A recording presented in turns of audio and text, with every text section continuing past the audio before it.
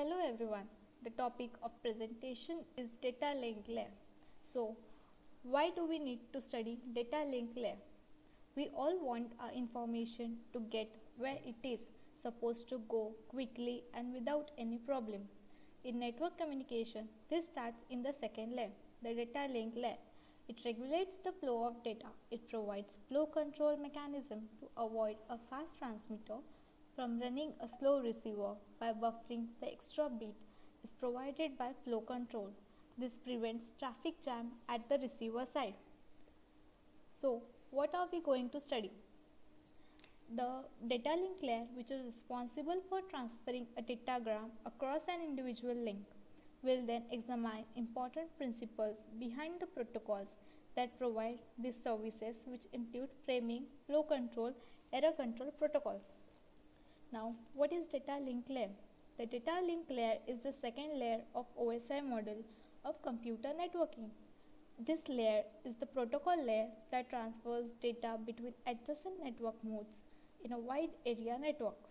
Data link layer is most reliable node-to-node delivery of data.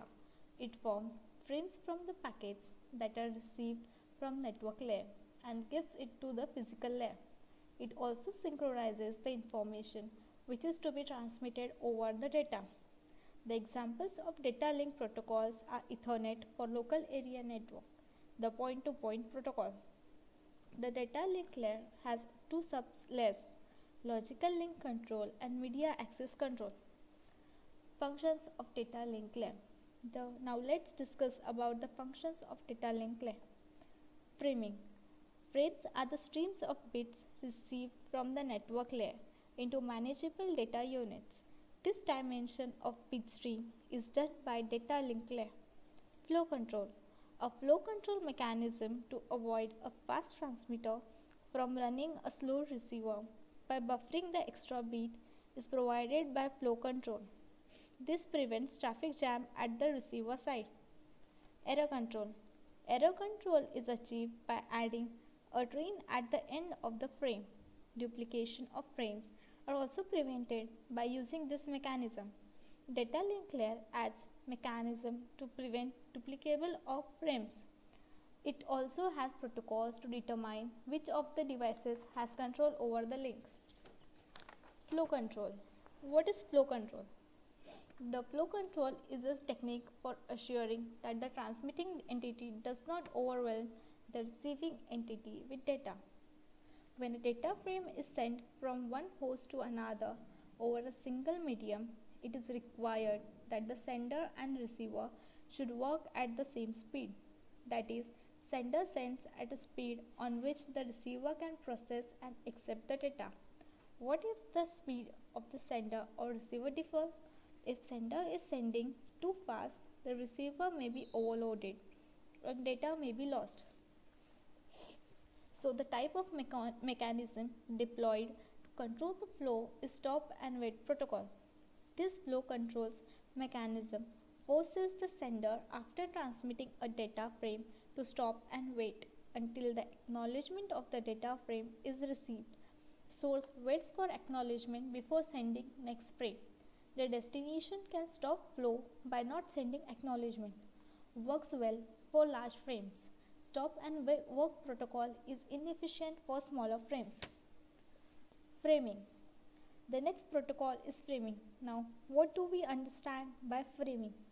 At data link layer, it extracts message from sender and provides it to the receiver by providing sender and receiver's address. There are two types of framing. Fixed size framing. In this, there is no need to provide boundaries to the frame. Length of the frame itself acts as limiter. Variable framing. In this, there is need to define size of the frame as well as beginning of the next frame.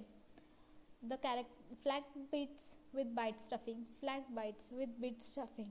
Since this can interfere with the framing, a technique called character stuffing is used.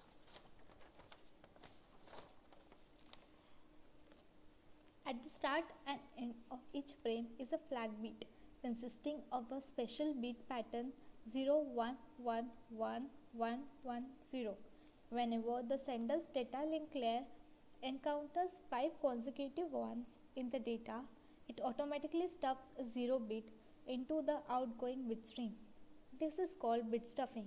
This is used to avoid confusion with data containing 0111110.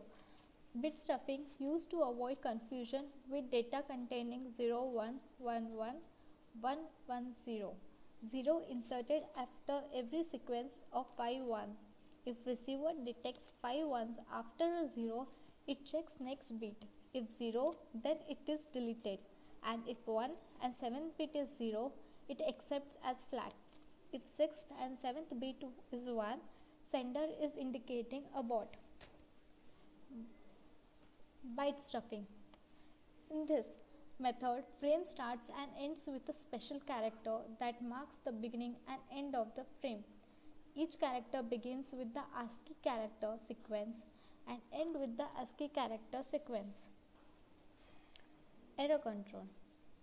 Error control. It allows the receiver to inform the sender if a frame is lost or damaged during transmit and coordinates the retransmission of those frames by the sender. Error control in the data link layer is based on automatic repeat request. It allows the receiver to inform the sender if a frame is lost or damaged during the transmission. Error control includes both error detection and error correction. When a data is transmitted over a channel, there is always a chance that some of the bits will be changed due to noise, signal distortion or attenuation. So, the advantages of data link layer are: the data link layer performs the error check using the frame check sequence FCS in the trailer and discards the frame if an error is detected. The MAC layer allows the data link layer to provide the best data transmission vehicle and manage data flow control. It manages error checking and data flow over a network. The data link layer is used for the encoding, decoding and logical organization of data bits. The data packets are framed and addressed by this layer. Thank you.